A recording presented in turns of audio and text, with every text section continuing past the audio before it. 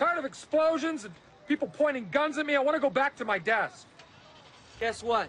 Life gets loud sometimes and messes with your ears. You can't escape it by hiding at your desk for your whole life. You know what? Yes, you can. I've done it for years, okay? There's no explosions at my desk. There's no explosions at my home with my plain wife in my plain house. What are you afraid of, man?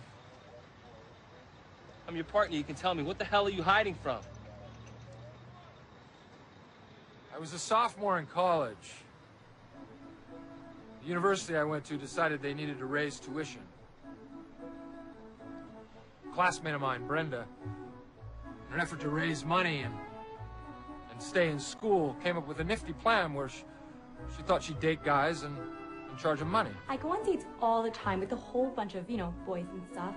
And I kind of need somebody to help me out, like, my partner in crime.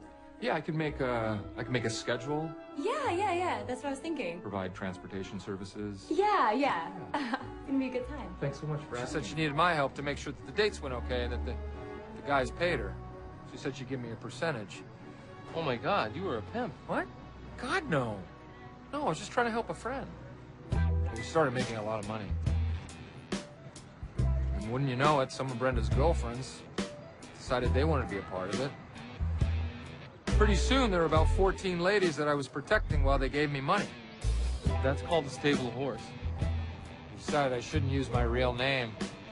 So we came up with the name Gator. I'm telling you, you were a pimp. No! Are you even listening to the story? Anyway, one day I wake up and I look in the mirror and I don't like what I see. I mean, I had gotten out of control and I didn't even realize it. You can't have a conscience in the pimp game. One night, two of my favorite girls, Candy and Jolene, said, "We gotta take you in." They dropped me off at the emergency room. That's where I met Sheila. I was a mess. I made a promise to myself and to her that I would never get out of control again.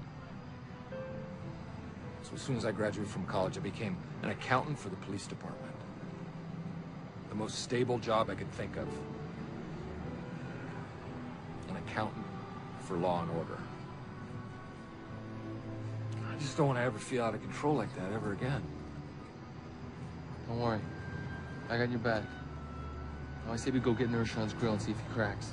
I'm tired of all this tippy-toeing around. Okay.